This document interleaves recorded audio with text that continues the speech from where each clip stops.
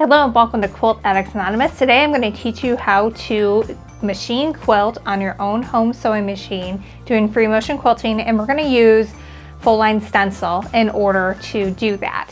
And the reason why I recommend you start with these stencils is you are then able to kind of have a guide, because if someone tells you stipples are super easy, all you do is go around and you have gentle curves and you don't overlap your lines. That's easy to somebody who's been doing it for a while. It's very challenging to somebody who has never quilted a curve before, or who doesn't know how to get out of a corner very easily. So what these do is they will allow you to mark your quilt top very easily and get that muscle memory down. And that muscle memory is key in order to be able to quilt either on your own home sewing machine or on your long arm. I quilted on my own home sewing machine first and then went to the long arm. And I found that even though the motion is different, when you're on your home sewing machine, you're moving your fabric. When you're moving your long arm, it's still doing the same thing. So for me, the muscle memory transferred very well. I know that's not the same for everyone, but this will give you a good starting point. So to get started, what I recommend you do is you get some of the fabric that you regret buying. And this one I'm using black, so that way you guys can see it really well on camera when I put the chalk on. And then you need some pounce. You probably have seen this in stores. We've got it at shop.quiltaddictsanonymous.com. Comes in a couple of different colors. We have 3 that I find very useful. So there is the Ultimate Pounce powder. This is white and it irons off, which is great because then you don't have to worry about getting all your lines off. They just go away and they stay away. Then we also have pink and blue, and we stock these because you want to be able to see your chalk, obviously, because otherwise you don't know where to quilt, and you want to have colors that will contrast with whatever's going on in your fabric. So for example, once I was doing a baby quilt that had blue, white and green, and so I marked that with the pink chalk because that was going to contrast with everything, whereas the white would have not shown up on the white and the blue would have not shown up on the blue. So sometimes you may need a couple of different colors to mark one quilt, but you'll kind of get used to that. If you want to start with one, just start with the Ultimate Pounce powder. It's like a tongue twister. Ultimate Pounce powder, because that's the iron off stuff. And then you can just get a bunch of dark sandwiches to test out with and practice with, and then you can sort of get the others as you need them depending on what fabrics you used in your quilt top. Now, one quick note about these: the colored chalk is not, you can't iron that off. You either need to brush it away with like your machiner's quilting gloves or a lint roller that's like cloth, or you can wash it and it'll go away. If you put your iron on it, it will heat set it and then you're gonna cry. You can get it off, it's possible, but not ideal. So do not iron any of the color chalk. So I'm going to show you the 2 that we use in classes at Quilt Addicts Anonymous in Rock Island. We're going to do an all over stipple meander and an all over leaf meander.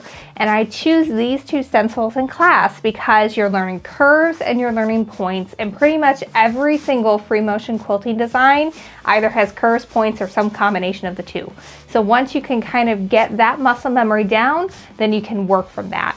The idea is that you don't have to use these forever. You use them until you are confident enough to give it a try on your own and you have that muscle memory ingrained in your body and you're able to more accurately execute what you have in your mind's eye. So let's get started. So I'm going to start with this large meander. There also is a small meander with it, but that's more for like micro stippling. I know micro stippling is really technically smaller than this, but we're going to start with the big one, and so don't worry. Now, if yours ever gets wrinkled like this material is basically the same thing that a t-shirt screen printing is made out of, so you can iron it. And we actually just used these last night in class, so it gave me the idea to do the video so all of you could see it. And so you can see that the white powder that we used is actually going away. This looks more green now than it did beforehand. These things are fully reversible as well, so you can use both sides of the template. So that's really cool. I have just layered a couple of fat quarters with some leftover batting. And for this, when you're working on your home sewing machine, I recommend that you use cotton or 80-20 batting because it's going to stick to your cotton fabric. And then you don't have to go through like spray basting or pinning or anything. When you're just working with something this small, it'll all stick together, and it's just a practice sample anyway, so it's totally fine. You don't have to worry about it. All right, so I'm gonna open up my pounce pad, which is not as clean as the other ones because I use mine often. So mine is quite dusty right now. So when you get it, it comes with a bag of chalk powder, and you can get refills of this if you need it, but you always want to have one pounce pad per color. So like if I wanted to put blue in here later, I wouldn't want to do that. You would want to get a separate pounce for that. So this guy pops off. It's like a bank from when you were a kid. And what you want to do is fill this, for when you do it for the first time, all the way up to the top. Try not to get it everywhere. That's always the challenge. And when people have trouble with these, when they say it's not working, they usually didn't prime it correctly. So what you want to do is just make sure that you take this step very seriously. So once I have that filled all the way to the top, I'm going to push this in, and this is the important part, with the plastic part still on the bottom. You want to bang this 50 times against a hard surface like your sewing table. So pretend your significant other just did that one thing that irks you all the time. Take out some aggression. Or your close relative just posted something political on Facebook. Or you went to the store with a toddler and let them go through with one of the little mini carts. Those mini carts are to encourage liquor sales for the adults, I'm convinced.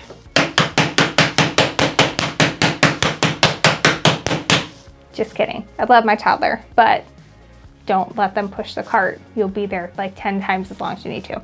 So once you have banged that again enough times, you're going to pop your top off, fill it all the way up to the top again, and then bang it 50 more times when you're filling it for the first time. And you should have a nice white coating all over this. If it isn't, or if it's another color, it should be blue or pink. And if it isn't coated very well, then that means that the powder has not gone through to the pad to swipe off. So step number one, you got to do that. And when you're like running out, so you're working on this a lot, if you're ever having trouble getting it to swipe through, it's time to do that again. I've got this lined up. You can see where the start is here and where the end is here. I'm going to show you how to flip that over to restart it. I'm just kind of starting in the middle here because this is just a little sample piece. So what you want to do is you're going to take your pounce pad out and holding one end really still, because if this shifts on you, then you're going to get like double vision on your line. So you want to make sure you kind of hold it nice and still. I'm going to swoop it off. Now it's called the pounce pad, so you may be tempted to like do this on it. That's just going to get chalk everywhere, like, you know, grade school eraser memories.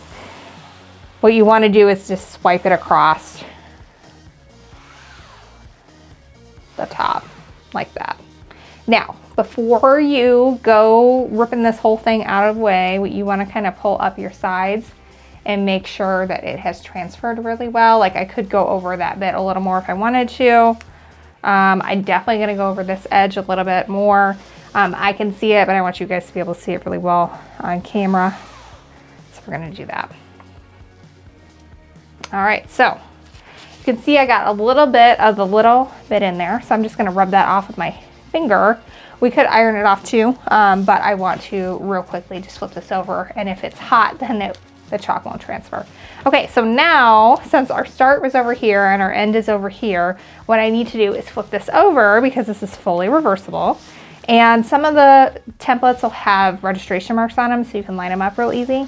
But what I want to do is kind of put my fingernail where that tip is and guide it into where that line ended up, and then kind of straighten it out so that I have a nice straight line. Obviously that's easier if you have like straight blocks to kind of line it up with as well. So now holding it again, I'm going to swipe again, going down the rest of the way.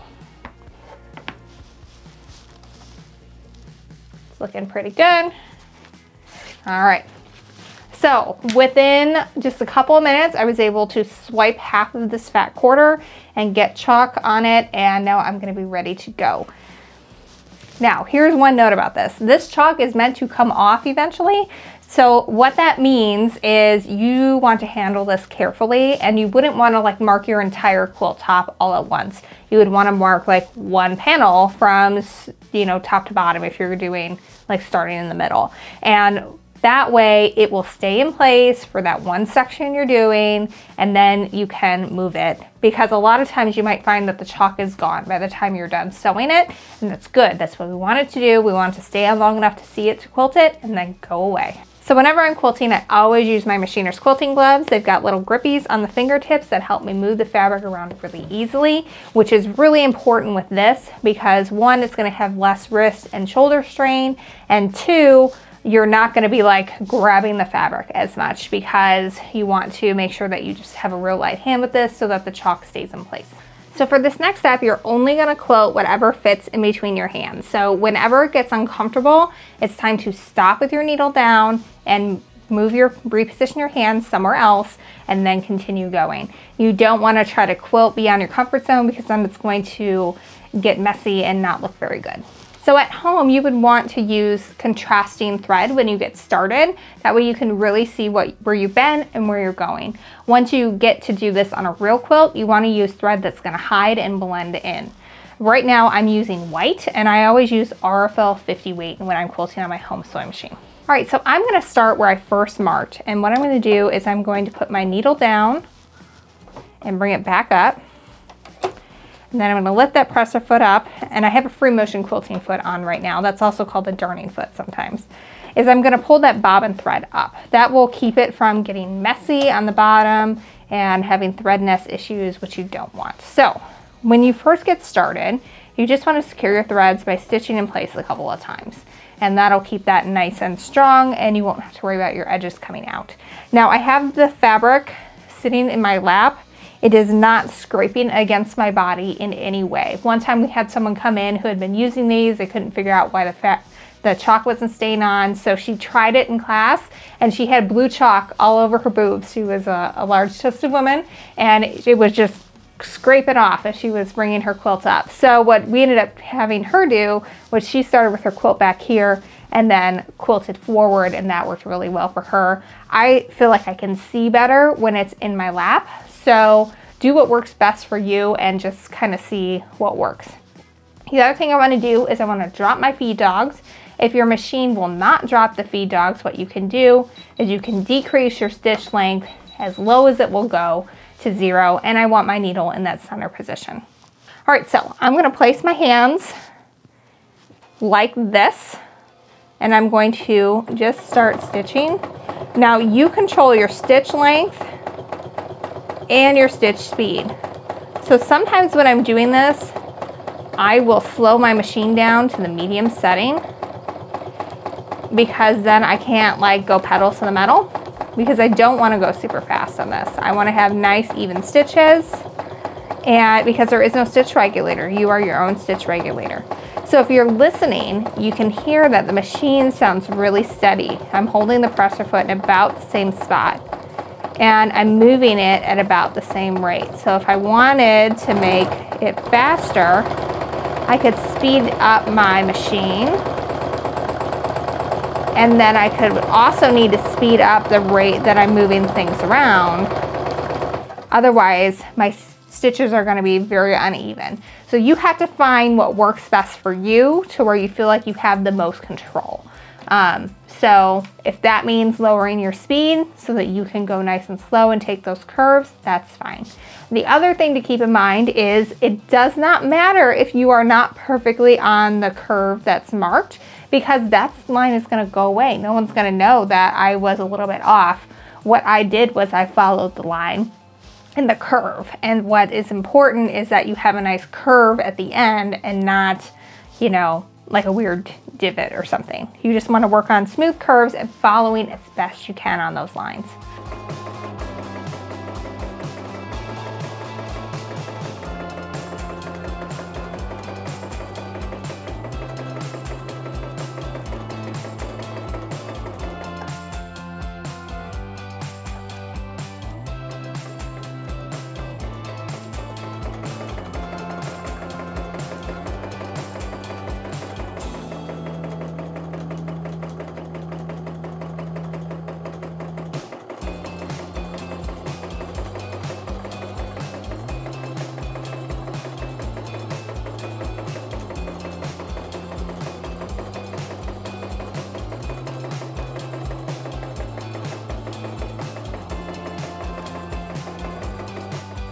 All right, so this is what it looks like all quilted out. And my stitches are pretty evenly spaced and they're a good distance apart. You don't want them to be super tiny to where if you had to rip them out, it would just drive you crazy, or so large that it's not really going to hold together over time. And you just want to kind of follow those lines. And I would love to tell you that in places like this where I was off of the line that I did that on purpose. I could show you how this goes away, but that would be a lie. You just want to kind of follow the idea of the curve and be as close to it as you can to develop that muscle memory, because at the end of the day, this is all going to go away. The chalk lines, and your goal is going to be able to do this without the chalk over time once you start to develop that. It's like this curve is like nowhere near where the line is, but the curve looks nice. It's just a nice even curve. The stitches are nice and even as it goes, and that's what you're aiming for. And there are spots where it's not super perfect, like up here. There's this nice little divot where you can tell I stopped and then I didn't get a real good start again. But that's okay, because if I were doing this with black or dark gray thread, you would never notice that. You would just see texture, and I'm just using white thread once so you guys can see it at home, and you guys should use it too, really contrasting thread. That way you can really see where you're going and where you've been, and until you kind of get the hang of it. So now I'm going to show you how this just goes away magically with the iron. And again, this only works with the Ultimate White Pounce powder, because the other ones will heat set the color and the pigment in it, and you do not want that. So those you have to brush off or just throw your quilt in the wash when it's all done. All right, so I've got my aliso. You can already see it getting a lot darker because that extra powder that kind of got everywhere as I went is going away. And the spots where the seams were, where you stitched over, you kind of have to spend a little bit of extra time on those because, you know, it's gotten pushed down a little bit, so it takes a minute for that heat to get to all the chalk. But look at the finished remove side versus before, and it is all totally gone. It's really awesome. And this is like black as black can be fabric, so you know that if it's going to come off of this, it's going to come off of anything really. So that's really nice. It's a great feature of the Ultimate White. So if you do a lot of dark quilts, it's a great one to use. The others do come off just as easy. Sometimes I'll just swipe them with my machiner's quilting gloves still on, and that takes it off, or you can use one of the old-fashioned lint brushes. So on this one, the repeat is in the same spot on the same side, so I don't have to flip anything over. Some of them are more complicated than that when it comes to finding where your repeat is. They're registration marks, and if you guys like this video, give it a thumbs up and we'll do more of them with more complicated stencils. But for right now, this is a really great way to start because you can practice those curves and the points. All right, so I'm gonna go ahead and swipe over this, making sure to hold my stencil in place so I don't end up with that double vision if something shifts a little bit on me. I'm gonna pull it up and see. You can see that all right. I think it's probably time to bang it again, so we'll do that. It's like chalkboard eraser, I swear. Oh no, it came off. It's okay. It'll be fine. I can see it well enough. All right, so now I'm going to bring it and line it up again. Try not to go over my stuff from earlier.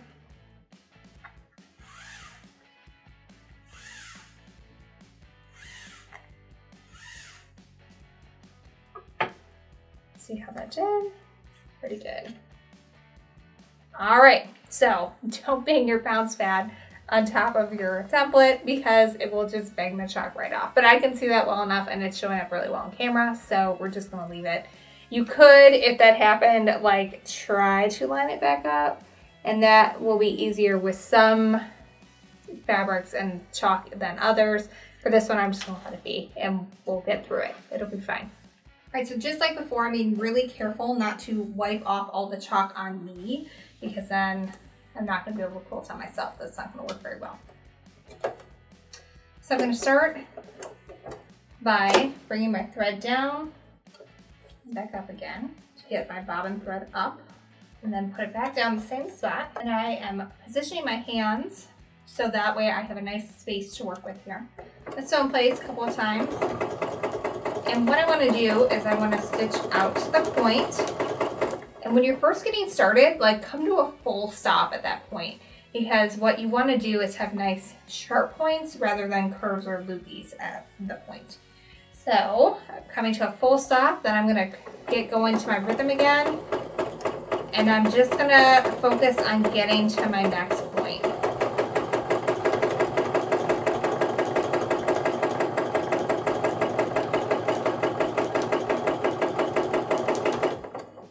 Okay, so come to a full stop. So now I can see my line is going to curve around and come up here. So now I'm going to reposition my hand so that way that is in the center, and we're going to start stitching. And don't feel like you need to go this fast. If you need to do slow and steady, that's perfectly fine. Okay, so from now on, I'm going to just kind of pause and do a couple stitches at the points rather than stop every single time, and that will kind of, you'll get to that point over time, but until you feel comfortable, go ahead and come to a full stop at each point.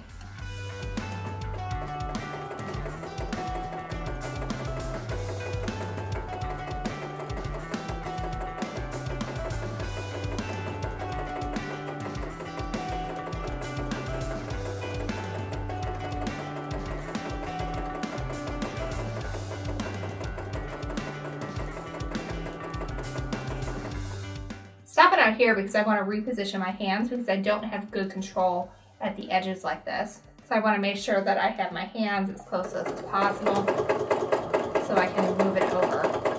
And this is so much easier to do with those machiners on because those fingertips really just grip everything and make it very easy for me to just kind of move this around on my sewing table. Should have stopped there. I've got a weird kind of leaf thing because I didn't stop when I should have to adjust my hands.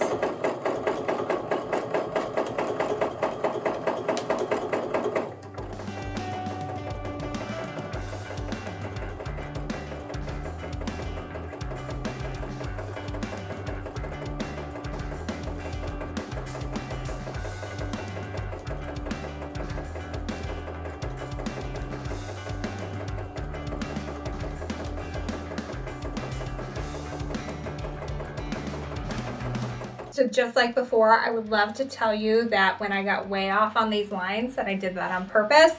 That would be a lie. Leaves are not perfect in nature, so yours don't have to be either. The idea is that it looks like a leaf, that we've got a nice swoop and a point, and then it moves on to the next one. So what I would do is I would just order a couple of stencils. These are great ones to have. We're going to put a link to them in the description box down below, and you can practice those curves and practice those points. And when you start to feel comfortable doing it, then go ahead and give it a try without the stencils and see how good that muscle memory has developed, because that's the goal, is that you don't forever have to mark your stencil with a basic meander, which is what these are. It's to get that muscle memory down, get that confidence down, kind of get used to working around the quilt and not backing yourself into a corner.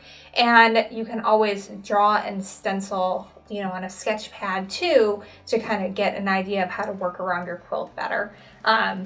Those are all great and awesome tips. So give those things a try. If you have two sewing machines, set one up with your darning foot or your free motion foot, and just set up a stack of these, and once a day, quilt a fat quarter.